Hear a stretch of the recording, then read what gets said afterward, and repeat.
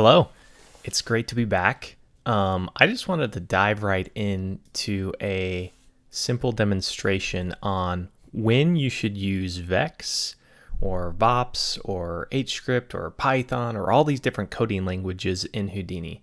Because some people are like, oh, should I learn Vex or should I learn Python? And the answer basically is, as you go throughout learning Houdini, you are going to want to learn some Vex, you're probably going to want to learn some Python, but it may not be totally necessary all at once. In fact, it's not totally necessary at once, and as you go and continue to learn projects, you'll probably just pick up more on Vex along the way. So from a high-level perspective, Python is actually a scripting language that's going to be a lot slower than Vex, and so it's usually used in tools and different operations. So for example, if I just drop down like a sphere here at the object level, usually Python with tools, if you make your own tools or if you're using tools here in Houdini, it's used for like buttons and different things that do automated tasks that will either interact with the Houdini environment or sometimes interact with other things. So for example, if I just drop down a file node and then I click on the file icon to then search and peruse through different files, what it can do is you could essentially make like a Python coding script that could maybe filter different things or do different things. But for the most part, when you're using everyday projects, you're probably going to use more Vex. So what is Vex? Well, Vex is kind of like a standard, basically C++ style scripting language. So a lot of the syntax that you'd have in C++ is going to be here, but also it's actually a little bit simpler as well because you just type little snippets. So I'll give you an example here. So I drop down a simple sphere, okay, and on the sphere we have each face here is considered a polygon in Houdini, and then I can click to view these points here, and we see that the sphere also has points. So I can select these, and to select those, you just hit S on your keyboard, and then you can hit 2. Well, that changed the view there, but now I can just select these by hitting S, and then you hit 2. Okay, so I'll hit 4 to then select polygons as well. Okay, so that being said, I'm going to drop down what's called a point wrangle. Now, this point wrangle is essentially a node that lets you type custom Vex code snippets to operate on the points. You can also drop down a primitive wrangle.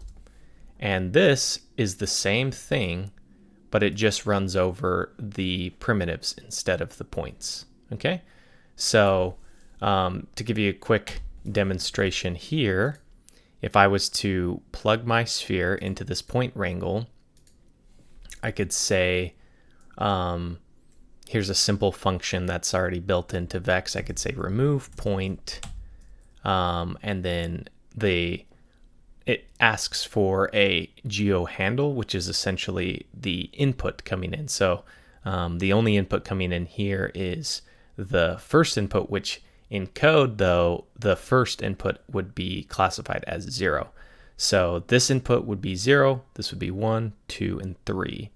So I would say 0, and then there is a couple of attributes that are always there, and one of them is the point number. So I will type in @pointNum and then hit semicolon. So what this does is essentially runs over every single one of these points here on this sphere, and it deletes them because it's running over all of them. Okay. Now, if I wanted to say, let's say I just want to remove, if I toggle on my point numbers here, let's say I just wanted to remove point 0. Okay, so I can do that. I'm going to click this little bypass icon so it won't execute the code. If I wanted to just remove the 0th point, I would say if @pointNum is equal to 0, then go ahead and remove the point. Okay, so if I uncheck the bypass, it now removed that 0th point. And a lot of polygons were connected to that point 0, so it in turn also got rid of those, whatever were connected there. Okay, so if I wanted to say instead, let's just get rid of, let me toggle on the primitive number. Let's say I want to just get rid of the primitive number. You can't just necessarily switch this to run over the primitives and have it work the same, okay? Because essentially it is running over the primitives, and the only reason this is still working right now is because it is taking in a 0 input, and it's basically saying remove this at point num is not going to work while we're running over primitives, but because it's got to default to some number, it's essentially running over 0. So that will still work, but this execution here doesn't mean anything. You know, I could even just type in at point num again, and oh, well, I guess all of them are deleted. To be honest, I'm not quite sure why it works that way, because, you know, it still says we have all these primitives. So there we go. Even new things that I didn't quite realize would happen. Maybe somebody knows better than I do as to why that is the case. But anyway, from what you actually need to know, if we wanted to say just delete this polygon right here from the primitive standpoint, so this is no longer a point wrangle, it's technically a prim wrangle. But from a broader standpoint, it's just called an attribute wrangle. We could say remove prim, and here we will give it the first input. And now we need to classify a prim number. So if I said at prim num, it also takes in a third input, and the input is either a 0 or a 1. The 0 meaning just delete the prim and not the points surrounding it, and then the 1 would be delete the polygon and any points that are attached to it. So I will do that here, and we see that it deletes all of the prim numbers. So we would have to say if at prim num is equal to 0, then essentially just remove the 0th prim. Now you might say, well, why is that one 0 now? It's because Houdini internally is going to renumber all of these polygons, but it did essentially from the input that we had, it was right there. It did get rid of that one. So that is a very simple explanation of kind of like what you can do with Vex, where it's a simple snippet of code that you're operating on your geo essentially. So what are VOPs, or what if you don't want to type in code or use Vex? You can use something that's called Bops, and everything that you can do in Vex you can do in Bops. If you've used Unreal Engine before, it's like the difference between doing, you know, standard C++ coding or blueprints. You can kind of do the same things. One's more visual. So you can see that if I type point bop, that we have a point bop right here. Okay, so if I plug in a point bop here, we see that we have nothing happening, because if I double click and go inside here, nothing is being executed on this point bop. But this is a node-based visual kind of code sector. So if I jump back to my attribute wrangle in Vex, I could say, let's say I'm going to look at the attributes on this sphere. So I'm going to middle mouse click over my sphere, and we see that we only have one point attribute, and it's called position. Okay, so I'm going to do something with that position. I'm going to say my at p, and if you want to be explicit, you could do v, which stands for vector, at p, let's say dot x, so it's only going to operate on the 3D position in the x coordinate. Let's say it is plus equal to 1. So it's going to add essentially 1 to the x position of every single point here. Now, if we had wanted it to only operate on a single point or a couple points, we could have, you know, perhaps used a cluster of points here. So maybe I'll just say if at point num is equal to 122, then add 1 to the x component. And we see it updates that single point num. So what if we wanted to not focus on Vex code and do the same thing in Bops? Well, we could do that. Okay, so let's jump into Bops. Now, the nice thing about Bops is it already gives us some standard attributes that typically are found on a lot of geometry in Houdini. So right now it's already giving us our position vector, but you could essentially pull in any attribute on your geometry. The way to do that is you just do tab bind, and this you would type in the name of whatever attribute, and then you'd be able to grab it here. So right now we see that this, you see how this is kind of like a more bluish green? That's usually an indicator that the attribute you're pulling is a float attribute. And then this more green, saturated green indicates a vector. So what I can do is split up this position vector by dropping down a vector to float node. So what we're doing is we're taking the position, we're going to plug it into here, and now it's split it into the 3 components, kind of like when I here split this position into just the x component.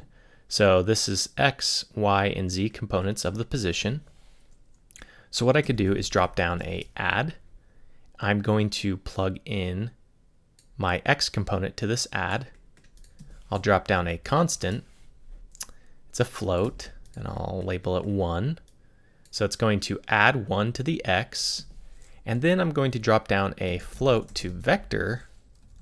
Where is it? Right there.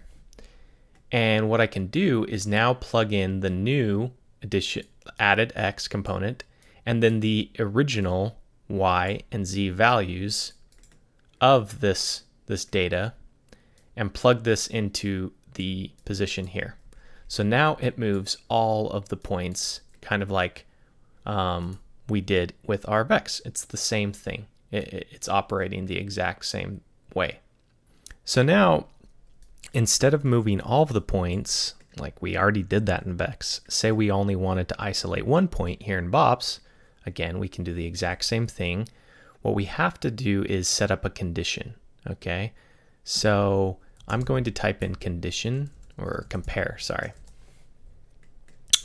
And what we have here is our handy dandy point nums from kind of like what we saw in Vex. So this is basically going to read in, it's going to run over every single point. And as it runs over every single point, it's going to tell us the point number. So it's going to run over 1, 2, 3, 4, 5, 6, all the way till it runs over every single point. And as this feeds in here, we're going to say, hey, is the point equal to 122? And if it is, this output is going to return a 1. And if it's not, it's going to return a 0. So it's going to run over every single point, and this is only going to be true on point 122, because that's the condition. So then we can drop down an if block. And essentially what happens here is I'm going to plug my condition in here. And basically this whole operation that we did here to move all the points, we're going to plug that in here. And then we can take that output here and plug it into the position. So what's going on here? Basically, it says, hey, once you are true, if you are true, then whatever operation was coming through here, do that. But see, it's only true, it only executes true on point 122. So at this whole bit of snippet or code, just visual code, I would say, this is only executed one time on point 122. Every other point that it runs over, it doesn't do this. This output is not conditional on here, and so it actually only does this for point 122. And to show, I mean, there's point 121. We could even change that to 121, and we could see that it updates there. Okay, so if we jump back out here, this is using Bops, and this is using Vex. Same thing, same result. The only difference is one is text-based, it's code-based, and the other is kind of more visual-based, but it's still, this is still operating and doing Vex code underneath the hood. It's just kind of whatever you prefer to use. So if you're wondering, should you jump into Vex? Should you learn Python? Again, I wouldn't worry as much about Python, especially as you're starting as a beginner. I'll probably show some more tutorials later on how you can integrate Python with tools, but I would just focus on understanding how Vex operates on the geometry. And Vex, again, is the code that you can manually type in, or you can just use visual coding here to do the same thing. You can do the same result. In some cases, it's actually better to use point Bops, especially if you're using any sort of noises, or like just a ending example here. If I wanted to use a noise and add that to my position, I'll just, jump back in here. I'm going to delete all these. I'm going to add some noise, some 3D noise here. It's much easier to do something like this in Bops than type it in through code with Vex. You can, but it's a lot more easy to just control how you want the exact noise and everything to look. So I hope this has been helpful at understanding the basics of Vex, Bops, and Python. And if you have any other questions, feel free to drop a comment and I'll try to answer you the best I can. And you guys have a good one.